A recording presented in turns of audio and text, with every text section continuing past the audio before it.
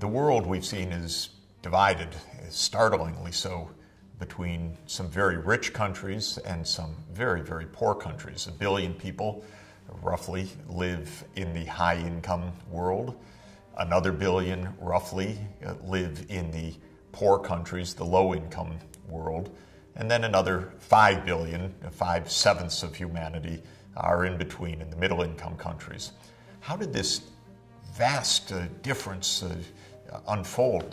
How is it that we have countries like the United States, or some even richer, at $50,000 per person per year of income or higher, and some countries like Mali or Malawi or Niger at under $500 per person per year, less than 1/100th the income levels of the high-income countries? We certainly didn't start this way a couple of centuries ago. If you look back to the period just before the great takeoff of modern economic growth, just before what we call the Industrial Revolution, the world was fairly equal in poverty. Just about every part of the world was rural. Just about every part of the world had its population and its workforce engaged in trying to stay alive as peasant farmers, smallholder farmers eking out a survival.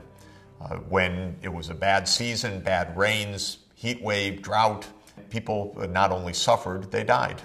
And that kind of extreme poverty was pervasive. It was everywhere in the world. It was in Europe as well as in Africa. The world was in a condition of not complete, but nearly complete equality, but equality of poverty. The story of today's inequality, therefore, is also the story of modern economic development, what has been called the era of modern economic growth.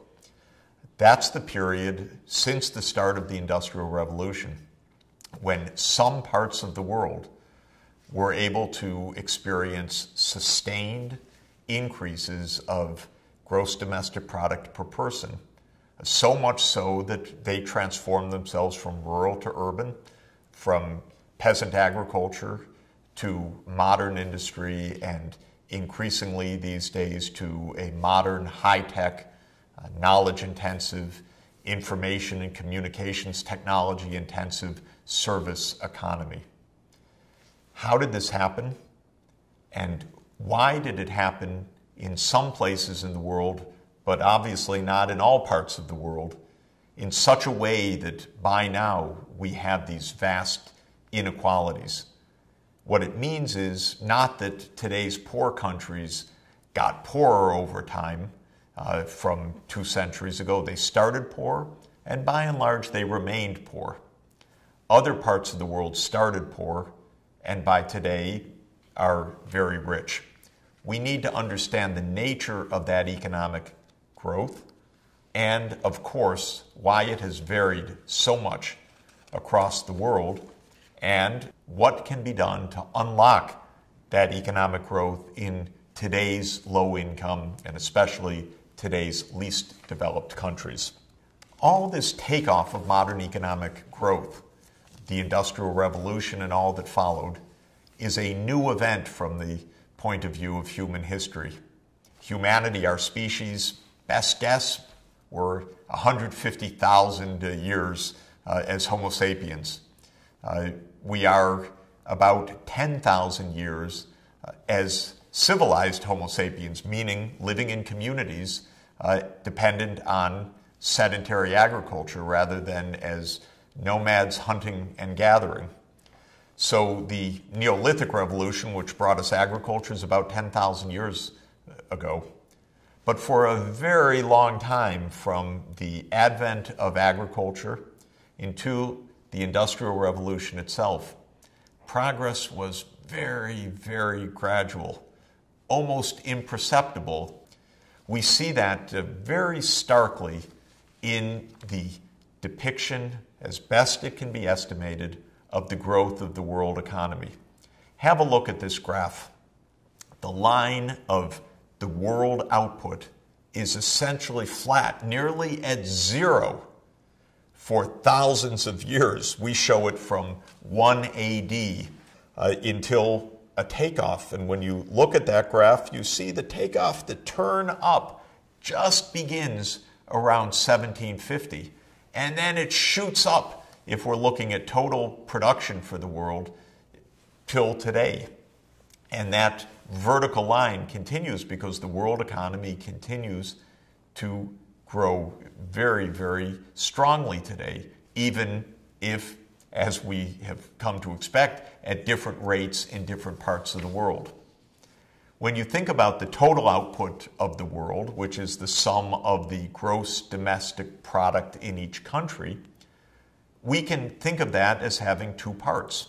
One is the output per person in the world times the number of people in the world.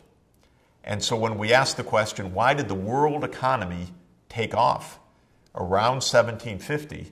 Was it due to rising output per person, or was it due to a rise in the number of people? We can say yes. What do I mean by yes? I mean both. Both factors have played a huge role, and strangely enough, nearly simultaneously, the world population went up and down by small amounts for 2,000 years, roughly 500 million people on the planet. In bad periods like the Black Death, the numbers would come down. In good periods, the population would increase. But it was fairly stable, fluctuating around a narrow range. Starting in the middle of the 18th century, just like the picture for the total world output, when we look at the picture for the world population, it just turns steeply upward. Well, it's obviously related to the fact that because of changes in the economy, changes of know-how, more people could be supported because more food could be grown. There was more output per person as well, rising productivity, economic growth in the sense of a rise of gross product per person. We see it again, nearly flat, imperceptible changes for century after century.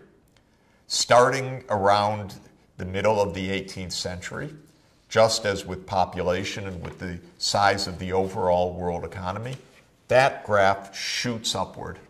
Suddenly, the world shows a sustained and significant increase, decade after decade, in the output per person. Of course, I have to caution, these are estimates from various kinds of evidence of what the world looked like before 1750. But it was not a world of economic growth. It was not a world of wealth and poverty. It was a world of poverty. It was a world that could produce great monuments, beautiful treasures for human history, like Notre Dame Cathedral and so many splendid architectural triumphs around the world, the Great Wall of China, or Hagia Sophia in Constantinople, today's Istanbul. But it was a world in which most people lived difficult lives, scratching out an existence, trying to grow enough food to survive season by season. One of the greatest economists of modern history, one of the leading thinkers of the 20th century, John Maynard Keynes, wrote a quite remarkable description of this long, long period of near stasis, near stability and unchanging technology from the time of the Roman Empire until the onset of the Industrial Revolution.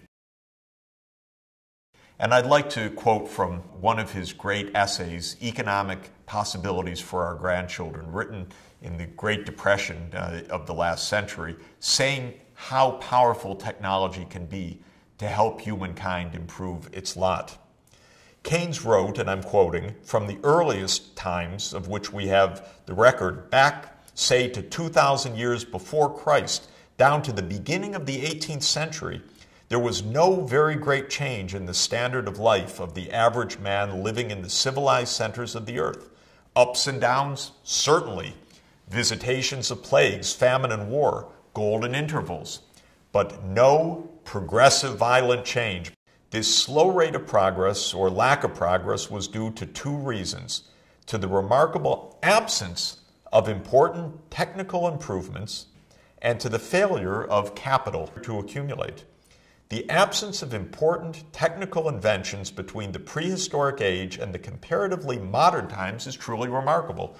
Almost everything which really matters and which the world possessed at the commencement of the modern age was already known to man at the dawn of history: language, fire, the same domestic animals which we have today: wheat, barley, the vine and the olive, the plow, the wheel, the oar, the sail, leather, linens and cloth, bricks and pots, gold and silver, copper, tin and lead, and iron was added to the list before 1000 BC. Banking, statecraft, mathematics, astronomy, and religion. Keynes's point is technology is crucial, and for a very long period, technology was relatively unchanging, to the point that one could have taken a farmer from Roman times and, if possible, through a time machine, put them down in England at the beginning of the 17th century, and they would have felt pretty much at home. Same techniques, similar living standards, a world that would have looked quite the same over a span of 17 centuries. But then, dramatically, everything changes. And that is our next subject to understand: the Industrial Revolution, how it began, and how it changed human history and human destiny.